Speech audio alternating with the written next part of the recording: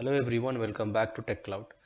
As we know about the OSI and TCP/IP layer, but how our data lies on this layer is something makes us curious to know.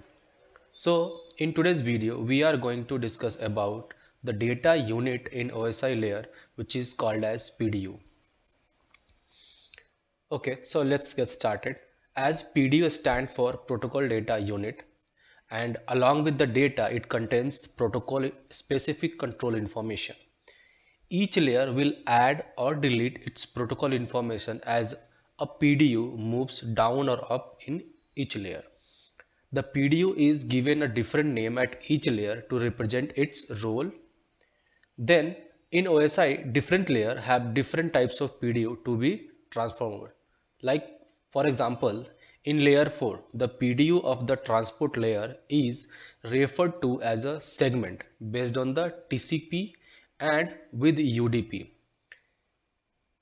In UDP, PDU is referred to as a datagram. Like in layer 3, the PDU of the network layer is referred to as a packet.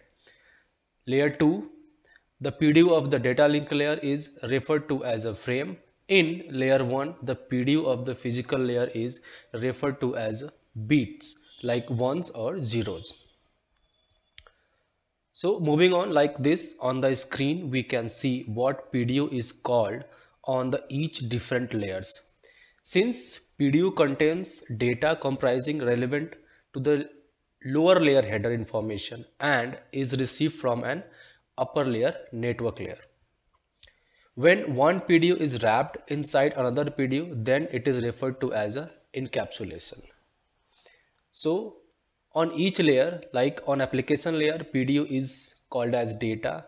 Presentation and session layer still same, called as data. But on transport layer, it is called as segment. On network layer, it is called as packet. On data link layer, it is called as frame. And on the physical layer, it is called as bits. So this is how the PDU called on the each layer. Now moving on, let's look into that what PDU called on each layer stacks. Like from the starting we have the layer 1, which is physical layer. In this layer, PDU is bits for the transmission of data on the network.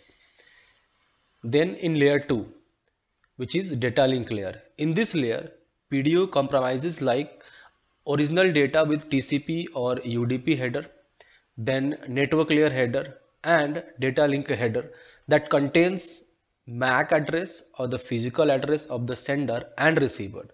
The trailer is also added to this layer. So PDU is called a frame in the data link layer. Then layer 3, which is network layer. In this layer, PDU comprises like data with TCP or UDP header. Again, the network layer header contains logical address or IP address of the sender and receiver, where PDU is called as packet in the network layer.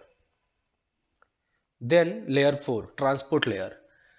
Under the transport layer, PDU is called as segment or datagram due to TCP and UDP protocol. Then layer 5, session layer. In this layer, PDU is data and presentation layer same, it is also a data.